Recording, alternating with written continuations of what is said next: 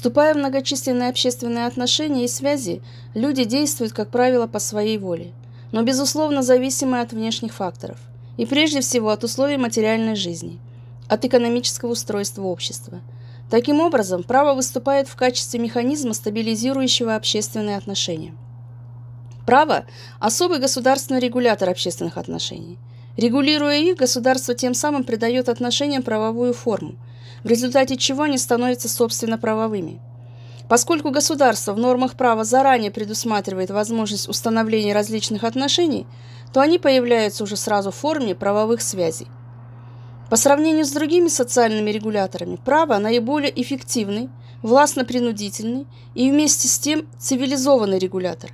Любые социальные отношения приобретают характер правоотношения лишь в том случае, если они возникают на основе и в соответствии с нормами права, то есть не противоречат воле государства. Здравствуйте! Вашему вниманию предлагается лекция на тему «Гражданские правоотношения». Мы с вами разберем, что такое гражданские правоотношения, кто является субъектами гражданских правоотношений, что является объектом гражданских правоотношений. Гражданское право упорядочивает прежде всего имущественные отношения, лежащие в сфере экономики и собственности. Их правовое регулирование характеризуется рядом особенностей, которые не могут не отражаться на гражданских правоотношениях.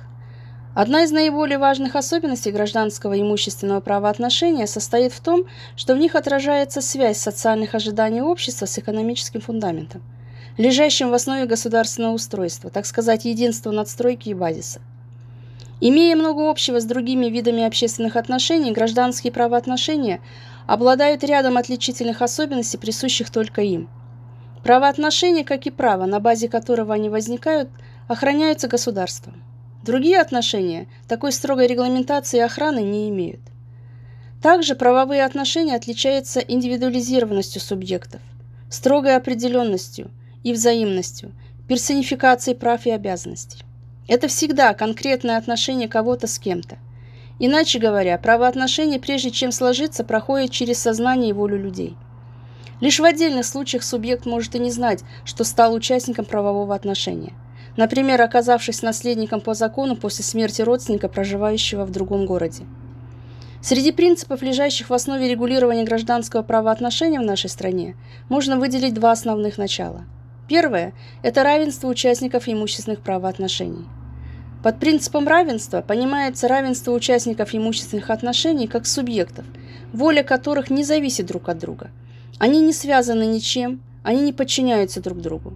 Второе начало – это право участников гражданских правоотношений самим распоряжаться своими правами, то есть то, что называется принципом диспозитивности. Об этом говорится в пункте 2 статьи 2 Гражданского кодекса Республики Казахстан, где сказано, что стороны приобретают и осуществляют свои гражданские права своей волей и в своем интересе. И в статье 380 Гражданского кодекса, где речь идет о свободе договора, о том, что граждане и юридические лица сами определяют условия договора. Хотя зачастую права и обязанности тесно увязаны между собой. Но закон не может обязывать кого-то использовать свое право. Также невозможно принудить, например, кредитора принять исполнение. Есть и другая сторона этого вопроса, ограничивающая принцип диспозитивности. Скажем, нельзя использовать права с намерением навредить правам другого лица. Нельзя злоупотреблять правом. Нельзя использовать право собственности противоречащим закону и правам других лиц образом. Таким образом, гражданские правоотношения – это не что иное, как вид общественных отношений, регламентированные нормами гражданского права.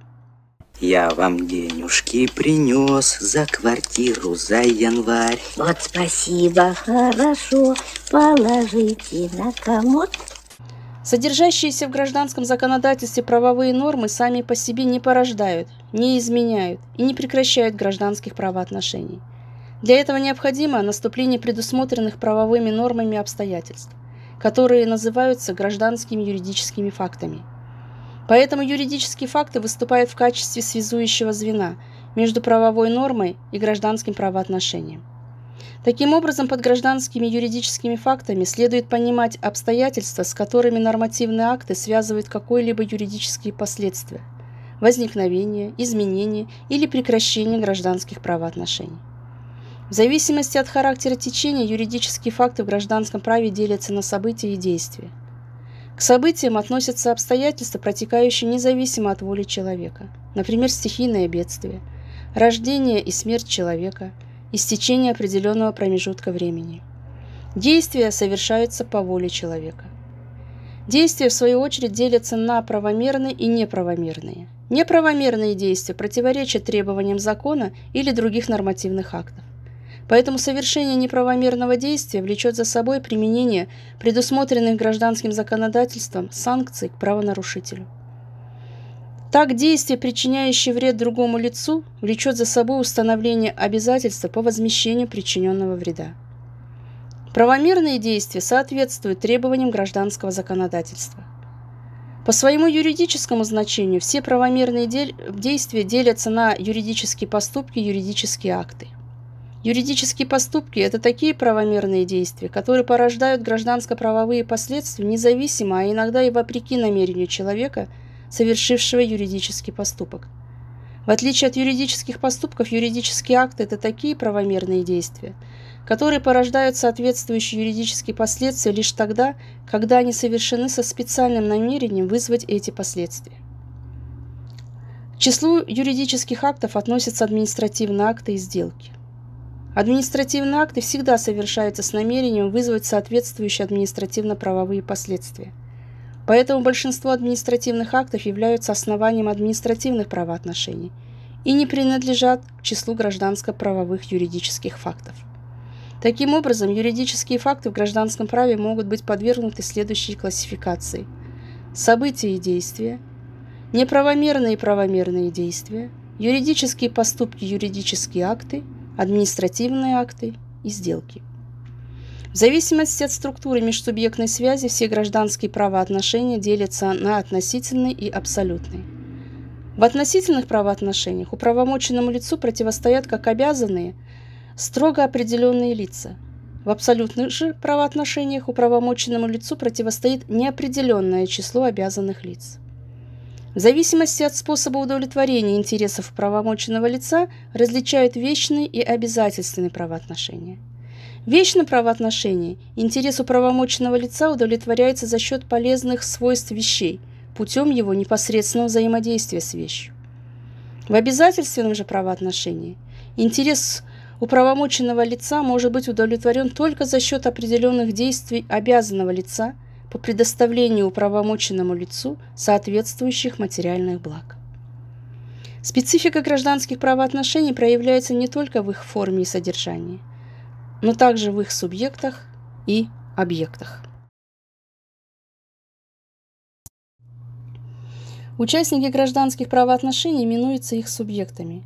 Как и любое общественное отношение, гражданские правоотношения устанавливаются между людьми. Поэтому в качестве субъектов гражданских правоотношений выступают либо отдельные индивиды, либо определенные объединения людей. Отдельные индивиды именуются в гражданском законодательстве физическими лицами. Субъектами гражданских правоотношений в нашей стране могут быть граждане Республики Казахстан, иностранные граждане, а также лица без гражданства. Наряду с отдельными индивидами в качестве субъектов гражданских правоотношений могут участвовать и организации, которые называются юридическими лицами. В отличие от физических лиц, юридические лица являются коллективными субъектами гражданских правоотношений. За юридическим лицом, как субъектом гражданских правоотношений, всегда стоит определенным образом организованное объединение людей. В гражданских правоотношениях могут участвовать не только казахстанские, но и иностранные юридические лица. В регулируемых гражданским законодательством отношениях могут участвовать также Республика Казахстан и административно-территориальные единицы. Поскольку правовое регулирование предполагает наличие определенных качеств у субъектов той или иной отрасли права, в теории права выработалась такая категория, как правосубъектность. Правосубъектность определяет, какими качествами должны обладать субъекты правового регулирования для того, чтобы иметь права и нести обязанности в соответствующей отрасли права. Правосубъектность включает в себя такие категории, как правоспособность и дееспособность. Правоспособность – это признанная законом способность лица иметь гражданские права и нести обязанности. Правоспособность является категорией абстрактной и неотчуждаемой. Она возникает в момент рождения и прекращается со смертью физического лица. Гражданской правоспособностью обладают в равной мере все граждане. Гражданская дееспособность определяется в законе как способность гражданина своими действиями приобретать и осуществлять гражданские права, создавать для себя гражданские обязанности и исполнять их. Обладать дееспособностью значит иметь способность лично или через представителя совершать различные юридические действия, заключать договоры, выдавать доверенности, а также отвечать за причиненный имущественный вред, за повреждение или уничтожение чужого имущества, повреждение здоровья, за неисполнение договорных и иных обязанностей. Исходя из этого, принято считать, что дееспособность включает в себя, во-первых, способность к совершению сделок, сделкоспособность, и, во-вторых, способность нести ответственность за неправомерные действия, деликтоспособность. Дееспособность возникает у гражданина, как и ранее, по достижении 18 лет, совершеннолетия. В ряде случаев полная дееспособность может наступить и до достижения 18 лет. Такие случаи установлены в Гражданском кодексе. В пункте 2 статьи 17 сохранена действовавшая и ранее норма, согласно которой в случае, когда законом допускается вступление в брак до достижения 18 лет, заключивший брак несовершеннолетний приобретает дееспособность в полном объеме со времени вступления в брак. В соответствии со статьей 22 прим. 1 Гражданского кодекса, несовершеннолетний, достигший 16 лет, может быть объявлен полностью дееспособным, если он работает по трудовому договору или с согласия его законных представителей занимается предпринимательской деятельностью. Объявление несовершеннолетнего полностью дееспособным производится по решению органа опеки и попечительства с согласия его законных представителей, а при отсутствии такого согласия – по решению суда. Закон предусматривает постепенное расширение дееспособности несовершеннолетнего. Если ребенок до 6 лет полностью недееспособен, то дети от 6 до 14 лет могут самостоятельно совершать мелкие сделки, крупные сделки, не требующие специального оформления и регистрации, без цели корыстного обогащения. Здравствуйте, Первый национальный банк. Я хотел бы поговорить с кредитным специалистом по поводу второй закладной на мой дом. Меня зовут Шелдон Ли Купер. Да, я подожду. Ненавижу музыку на холде. Здравствуйте. Да, вы можете мне помочь, Дороти Фицпатрик. Я хотел бы взять вторую закладную. Мне 9, а почему вы спрашиваете? Это возрастная дискриминация, Дороти, но я готов об этом забыть. С 10 лет обязательно согласие ребенка на усыновление. Дееспособность несовершеннолетних с 14 до 18 лет максимально приближена к дееспособности совершеннолетних. Они могут совершать крупные сделки, требующие нотариального оформления и регистрации, с письменного согласия родителей или попечителей, делать вклады в финансовые кредитные учреждения и распоряжаться ими, самостоятельно осуществлять авторские изобретательские права. В отличие от малолетних, подростки частично деликтоспособны. Однако родители или попечители несут субсидиарную ответственность при недостатке у ребенка финансовых средств. Неразумное распоряжение собственными средствами может привести к ограничению права несовершеннолетнего по распоряжению собственными средствами по решению суда. В статье 18 Гражданского кодекса закреплено общее правило, существовавшее и ранее.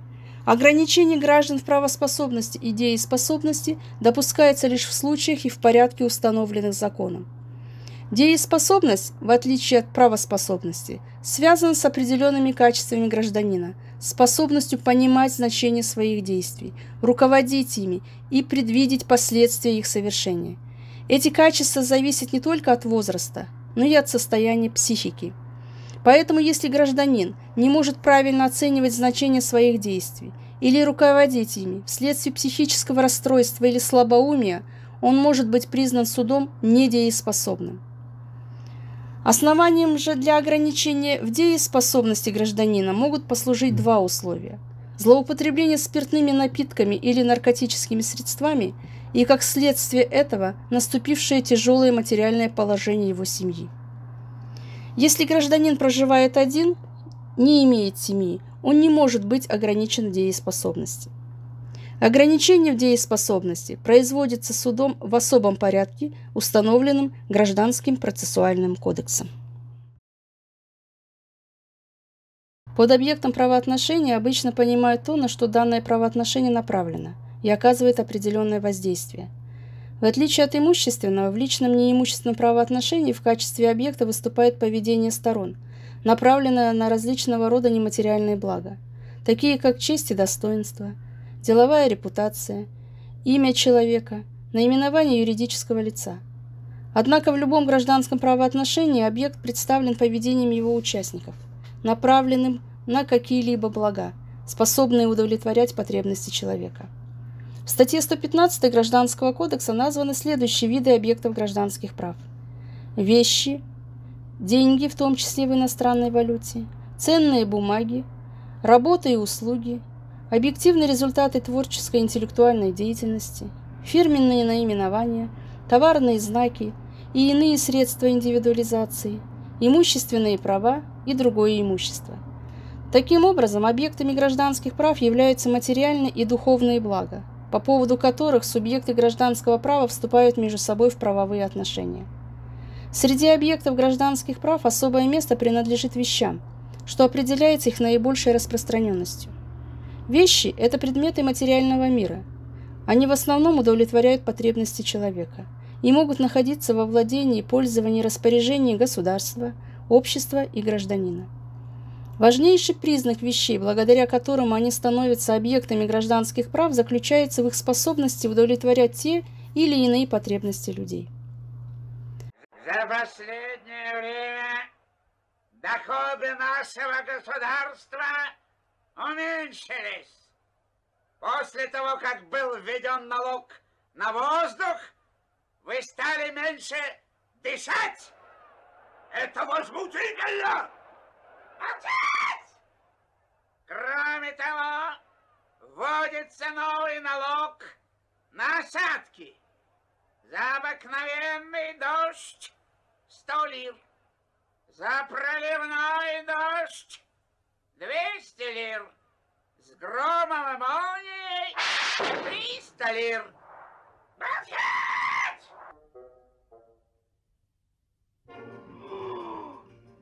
Ах ты, разбойник! Вор! Бунтовщик!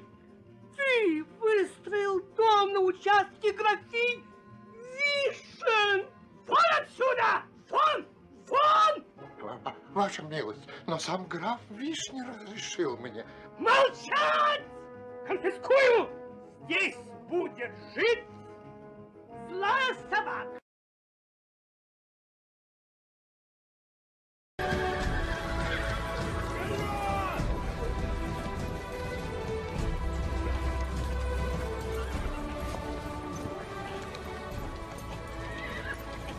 Отошли!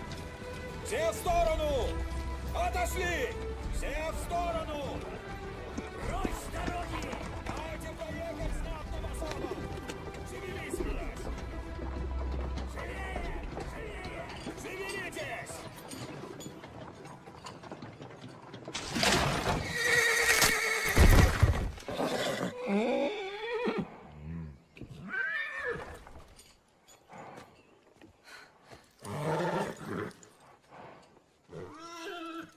Лошадь! Встань в строй, раб! Лошади больно, тупая ты свинья! На рынке корову старик продавал. Никто за корову цены не давал. Ух, хоть многим была коровенка нужна, да, видно, не нравилась людям она.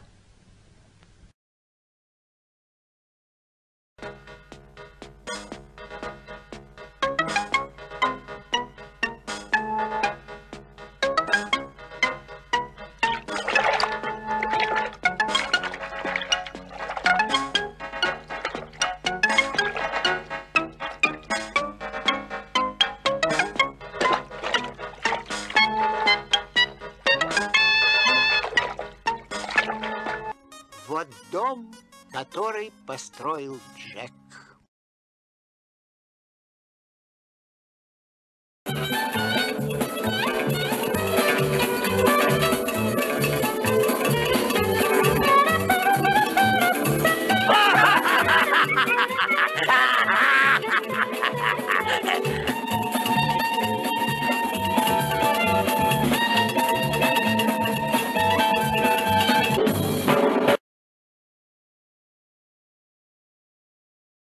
Подарить тебе безвозмездно скромный, но очень полезный подарок. Вот этот шнурок.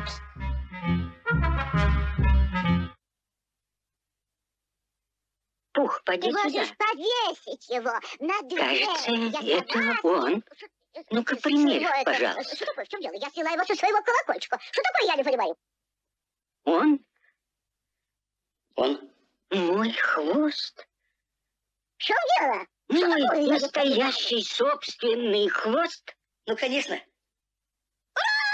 Хвост нашелся! Сова нашла хвост.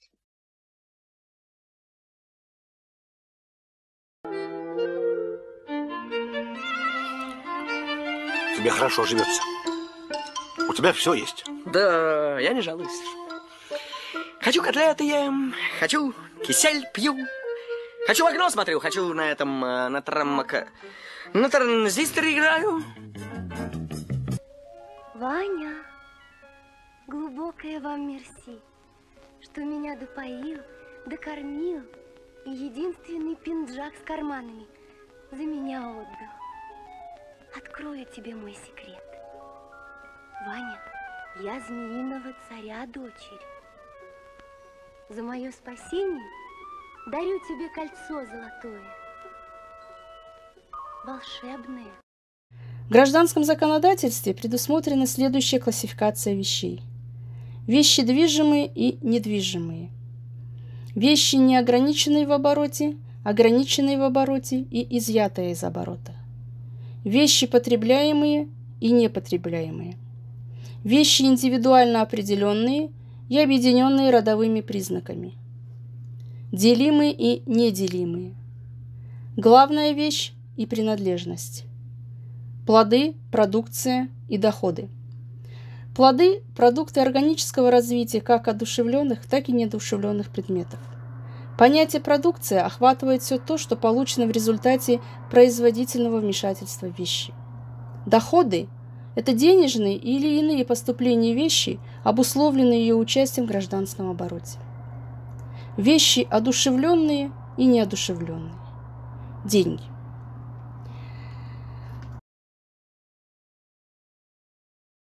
Пункт 2 статьи 1 Гражданского кодекса установил, что личные неимущественные отношения, не связанные с имущественными, регулируются гражданским законодательством, поскольку иное не предусмотрено законодательными актами, либо не вытекает из существа личного неимущественного отношения. В статье 115 содержится только примерный перечень важнейших нематериальных благ, которые принадлежат гражданину. Жизнь и здоровье, достоинство личности, честь и доброе имя, деловая репутация, неприкосновенность частной жизни, личная и семейная тайна, право на авторство, право на неприкосновенность произведения и другие нематериальные блага и права. Кроме того, за гражданами признается право на свободу передвижения, выбора места жительства и иные личные неимущественные права, которые возникают по поводу других нематериальных благ. Гражданский кодекс разделяет нематериальные блага на принадлежащие гражданам от рождения, нематериальные блага первого уровня, и принадлежащие гражданам в силу закона, нематериальные блага второго уровня. Основными характерными чертами личных неимущественных прав является следующее. Во-первых, они абсолютны. То есть определенному правомоченному лицу противостоит неопределенный круг лиц, обязанных воздерживаться от каких бы то ни было нарушений его личных неимущественных прав. Во-вторых, они неотчуждаемы, то есть переход рассматриваемых прав от одних субъектов гражданских правоотношений к другим исключен законом.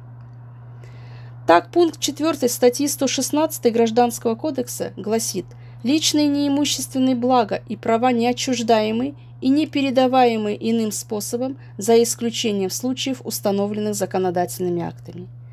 Исключения составляют лишь блага, принадлежащие юридическому лицу, такие как фирменные наименования, товарный знак и другие, которые в случаях и в порядке, предусмотренным законом, могут быть переданы другому юридическому лицу. В-третьих, они лишены имущественного содержания. В-четвертых, они неразрывно связаны с личностью гражданина или юридического лица. В-пятых, они неотделимы от носителя этих благ. То есть конкретному физическому или юридическому лицу принадлежат конкретные личные неимущественные права. В-шестых, эти блага не могут быть предметом каких-либо гражданско-правовых сделок, так как жизнь, здоровье, имя, честь, достоинство не являются товаром в условиях существования и развития цивилизованного человеческого общества. Таким образом, личные неимущественные права – это права на благо неимущественного характера, под которыми понимаются не имеющие экономического содержания и неотделимые от личности их носителя блага и свободы, признанные, регулируемые, защищаемые действующим законодательством.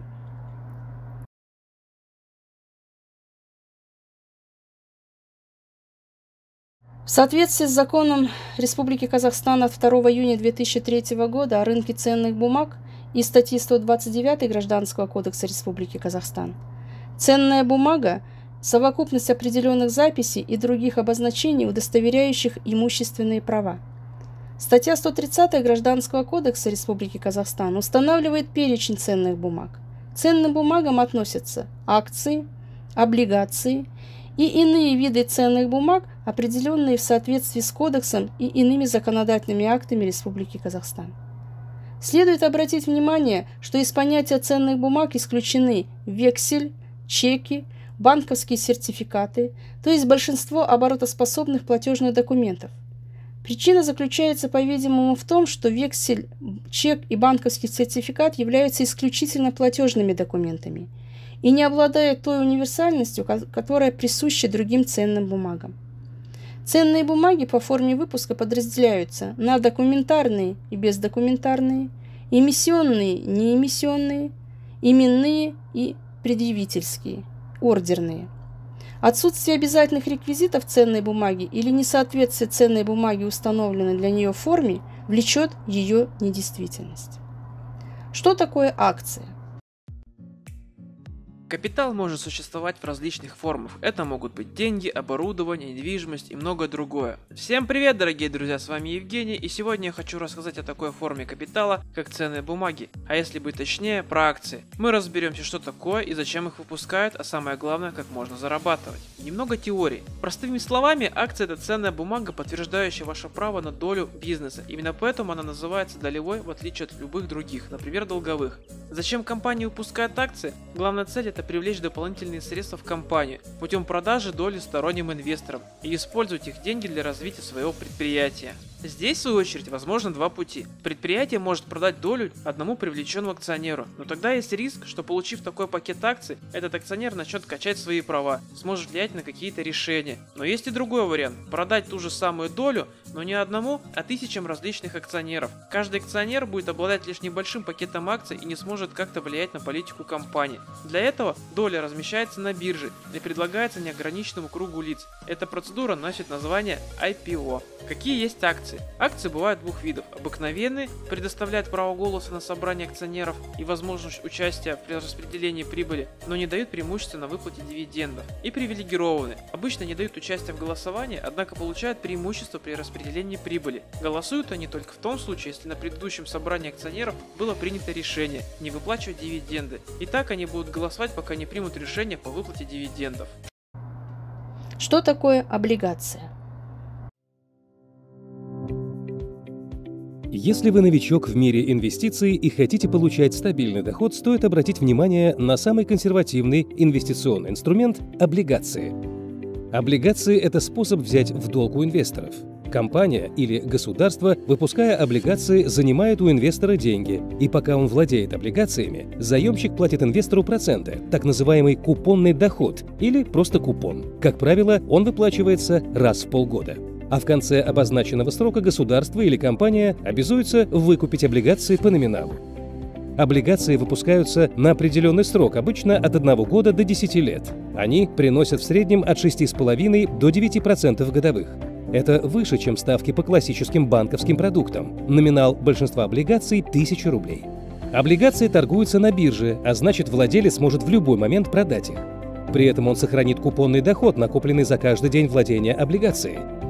Для сравнения, при досрочном закрытии большинства вкладов предусмотрено начисление процентов по минимальной ставке. Купонный доход не облагается налогом на доходы физических лиц, а вот прибыль от покупки или продажи облагается. Например, если инвестор купил облигацию по цене ниже номинала, а продал по цене выше или дождался погашения.